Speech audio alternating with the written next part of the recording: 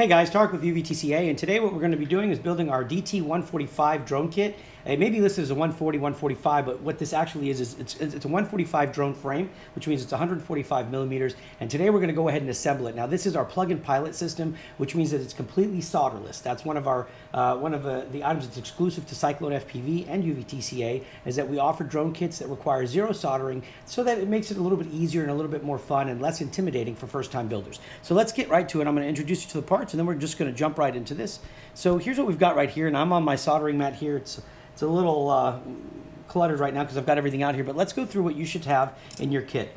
We'll start with over here. We're going to have some M2 screws. So these are going to be the M2, and I believe these are going to be like 7 millimeters in length.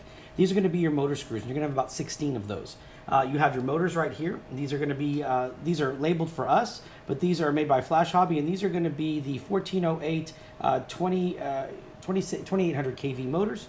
Okay, which means that for every 1 volt that you give this motor, it'll spin 2800 revolutions, okay, per minute. We have the locks here, the fasteners that will hold the propellers down when they're on. We have your camera right here. This is going to be if you're wearing goggles or you want to watch your flight on TV.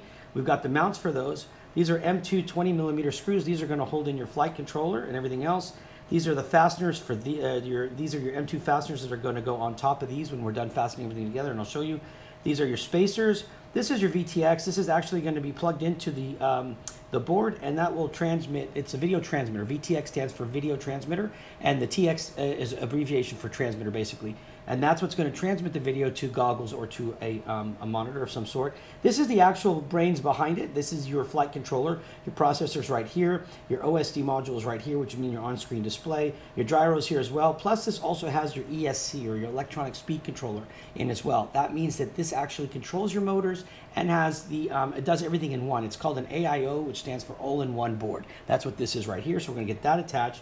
Then we have some more M3 screws here, and actually we have M3 that are 10 millimeters long, 8 millimeters long, and 6 millimeters long. Each one has a specific purpose. The 10 millimeter are going to be for a certain part of the arms that we're going to attach right here. The 8 millimeter are for another section of the arms. The 6 millimeter are going to be for the top plate when we put them on.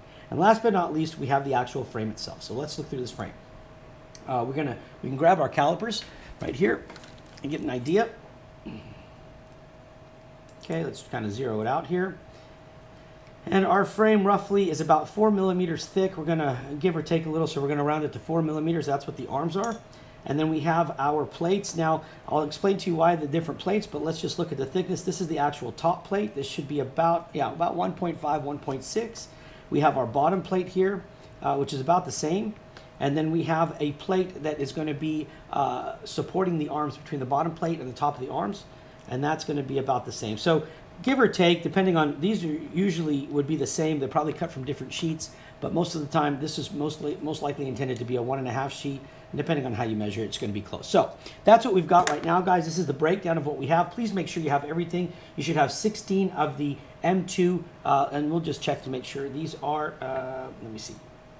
These are going to be M2, and then we'll get our ruler out. These are going to be M2 7 millimeters. You should have 16 of those, 4 motors, 4 fasteners, locking fasteners for the motors that hold the prop down, 1 camera, 2 mounts, 2 3D printed mounts, and actually there are 2 screws that go with that mount, and I think I mixed them here. So we will see if we have some of the short screws here. If they're not here, they should be somewhere very close by. But you should have 2 screws here, 2 M2s, and I think I'm just going to grab these 2 right here just to make sure we get them. So we're going to have these 2, let's say. All right, these are going to be for your camera. Okay, you should have 4 M2 20 millimeter screws right here. Okay, let's see if I get that stop rolling. Okay, they don't want to stop rolling. All right, you should have 4 nylon fasteners right here, which will go onto there. And just to make sure they're the right ones, you can just literally just put them on. If they don't fly off your hands, like they do with me, just put them on. You'll see that these will go together just like that. Okay, you should have one video transmitter. You should have 4 of these spacers, M2 spacers, 1 flight controller that's already pre-wired. You should have your standoffs, which are right here. Okay, so you're going to have 4 standoffs right here. And I believe these standoffs are 25 or 30 millimeters. These are going to be 30. So 4 30 millimeter standoffs. You should also have a non-slip pad.